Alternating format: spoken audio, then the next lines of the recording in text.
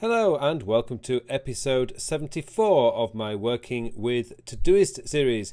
In this episode I'm going to show you the new Watch OS 3 and Todoist working on that. So let's get straight into this because this is rather uncomfortable. So let's click on the little side button to take me to the dock or the new dock, and if I click on Todoist it brings me up. Now I have my Todoist set up in Today view, and this is very easy for me to just scroll down and I can tick off tasks in here very easily. I can just click on this one, go in there, tick it off, and sure enough that has now gone. So that's my Today view. Now there has been some little changes in Todoist, and to see the biggest changes is you can actually now choose the view that you see. Now to do that you hard press on the Gotta get this working. Hard press.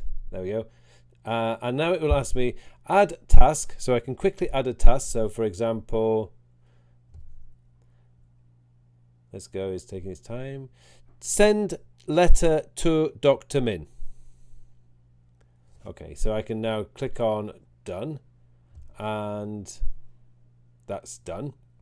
It just picked up words there for me, but I know this is great because it's a quick capture for me. So I can now just click on save, and that's now saved that into my inbox. Now the other one is you can actually change the view in Todoist, so you can click on choose view, and again it will now, I can click on any of these and it will let me choose whichever view I want to see.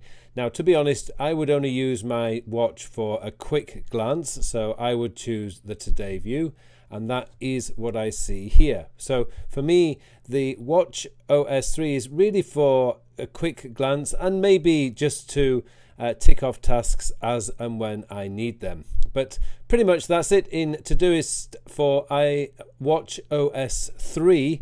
I really do like it. I think it's a great addition to the Todoist family of applications. It's not something I use a lot, but it is in my dock and it is a good way to quickly check any tasks that I have to do.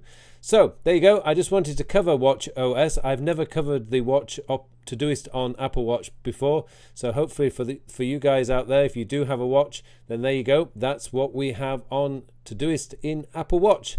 So don't forget, please join me again in the next episode, episode 75. And for the rest of it, I just wish you all a very productive week.